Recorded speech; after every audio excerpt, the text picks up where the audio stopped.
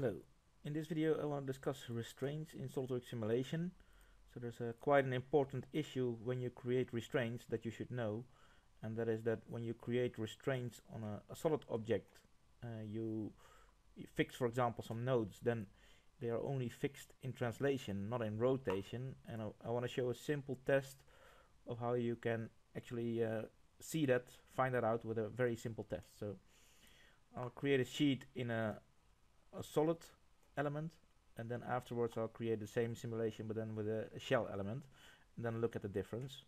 So I've got a material inside this part already. I use a template, and I'll save the file first. In this case in solids, so I'll name this part solid. I'll create a new simulation, and then, for example, I'll do just a very simple fixture.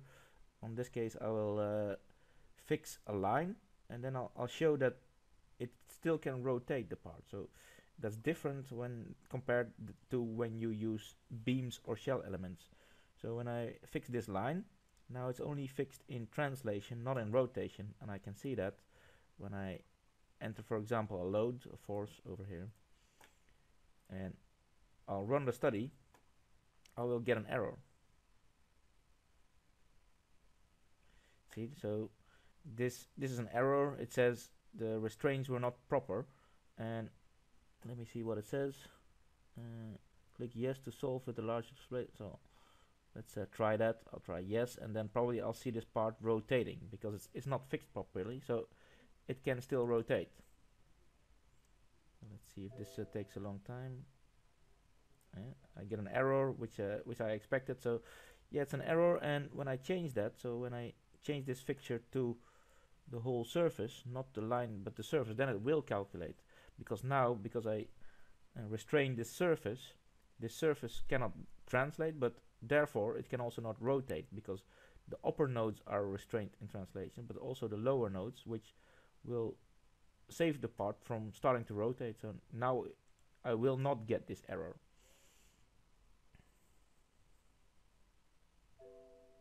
So you see now I get the results.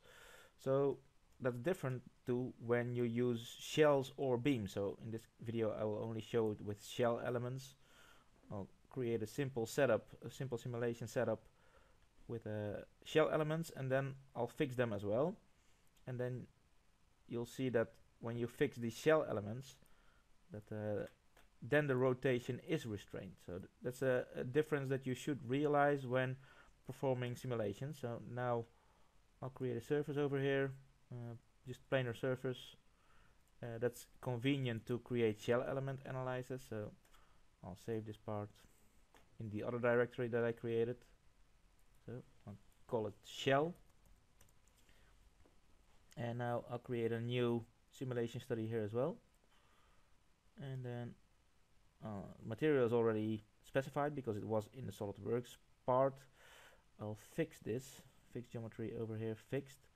And now you see here a difference between fixed geometry and immovable no translation. So in this case it can rotate the part again when I enter this force on the top, and in this case it cannot. So the shell elements, they can restrain rotation, whereas the solid elements, you can only restrain rotation by choosing your restraints on a surface and not on a line or a point.